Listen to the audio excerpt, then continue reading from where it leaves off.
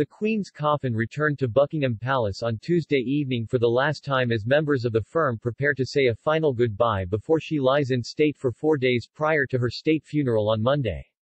The moment was captured on camera in what Daily Mail royal editor Rebecca English described as a spine-tingling photograph on Twitter. She said, "Such a spine-tingling photograph."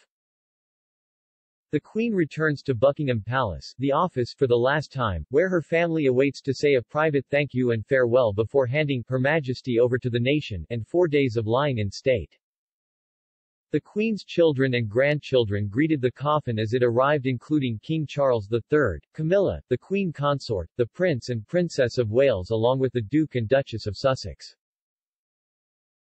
The hearse was accompanied by Princess Anne on a 17-mile journey from RAF Northolt, having been flown from Edinburgh.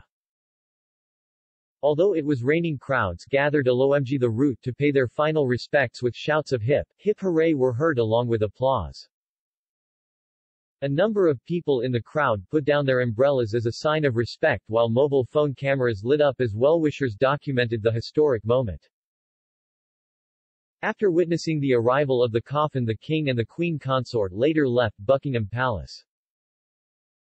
The procession to place marks the end of a long and solemn journey which began when the Queen's coffin left Balmoral Castle on Sunday.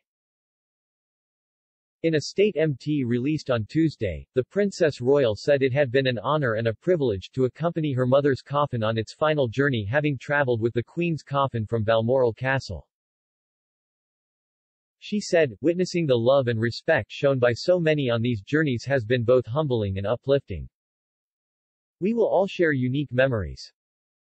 I offer my thanks to each and every one who share our sense of loss.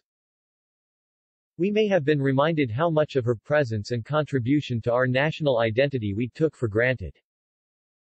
Thousands of mourners paid their respects as the Queen lay at rest in St. Giles Cathedral, in Edinburgh overnight before her coffin was flown to RAF Northolt on Tuesday evening. The national anthem was played on the RAF plane which had been used to evacuate people from Afghanistan and deliver weapons to Ukraine. The Queen's coffin will rest in the Bow Room of the Palace overnight before departing for Westminster Hall, where it will lie in state at exactly 14:22 on Wednesday.